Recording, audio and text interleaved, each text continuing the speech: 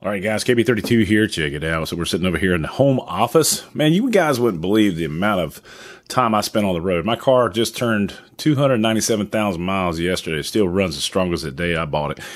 So anyway, I wanted to do a real quick video because there's a sale going on over there at PSA for the 77 grain open tip precision rounds, and that's one of the pieces of ammo that I use. And just real quickly, take a look at this. Here we go. Boom. And it's off to the rifle stage. Rifle, we have targets at 630, 660, and 618 yards. Hey! Nice.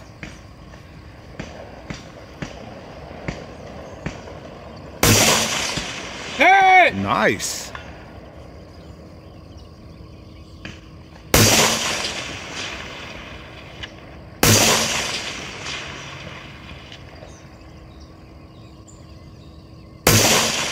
Hey! Nice. That was a nice long range shooting. Now he's off. Too short.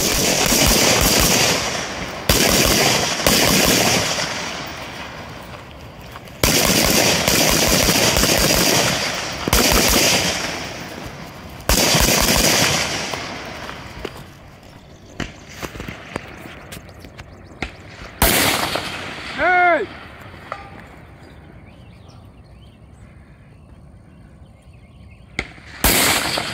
Hey!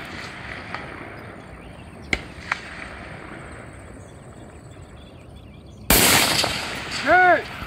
Nicely done. Real nicely done. All right. You know, the narration by my buddy Val, Baldy Curious. Man, if you guys aren't subscribed, as a matter of fact, I'll put the link down below. He has got some really cool information out there, but the guy can shoot like there's nobody's business. Yeah, so the 77 grain open tip, and you know, when I was talking about the earlier thing, this rifle behind me, it is going to be set up with the Griffin reticle from the guys over there at Primary Arms. Dimitri, my man. But it is best suited for the 77 grain open tip. Better, you know, Sierra, you can do Hornady, anyway, whatever. But I'm not selling this thing because I don't believe in it, but I do believe in it. It hits hard. It hits very accurate. It flies straight, sub MOA all day long, and it's economical at $10.99 a box for 20 rounds. So check out the campsite link below. All right, so I'm not going to do that anymore. All right, but for that new rifle build, I can't wait to finish that thing up. I'm probably more excited about that guy than anything. And one of the guys said to comment, it's like, you were surprised that it actually worked. And first of all, thank you very much for following the channel, man. It's good to know that my information helped.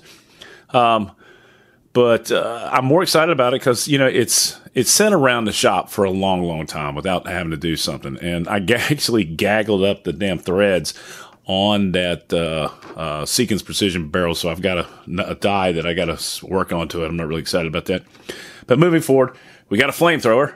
It came in. I'm very excited about that. My wife won't let me shoot it in the backyard, which, okay.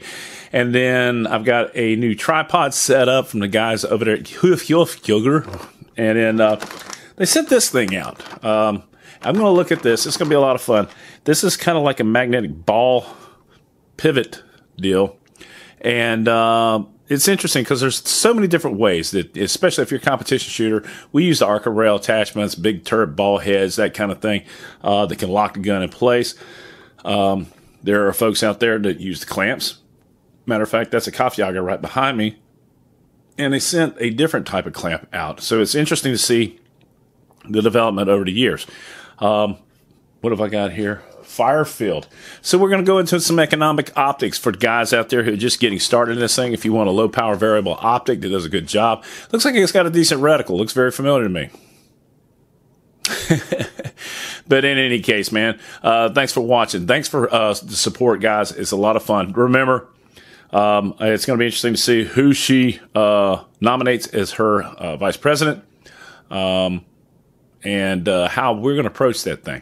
This is getting dangerous because she's getting popular, and I can't stand it. So with that, guys, look forward to seeing how these 77. I'm actually ordering about 200 rounds just so I can have it. I've got a whole stash of them over here, and then I just like using them. There's another manufacturer out there called Callaway Ballistics. I use their 55 grain. They're balls to the wall. The 77 grain are hard hitters, and they're really accurate as well. So there's a thing in my campsite. Go to the campsite below. I went ahead and moved both of those items up to the top so you can see what's going on. It's KB32. Hey, man, if you like the video, give it a thumbs up. Subscribe if you haven't already done so. Support the red, white, and blue. God bless America. God bless those men, women, in uniform 24/7 for our freedom. Freedom is not free. And a big cup of beer, just like this, from my good friend Richard, my fellow paratrooper. We're going to go jump over in Normandy in 2026. It's going to be a lot of fun. Yeah. Y'all be good. I am out of here. Where's my button? There it is. See ya.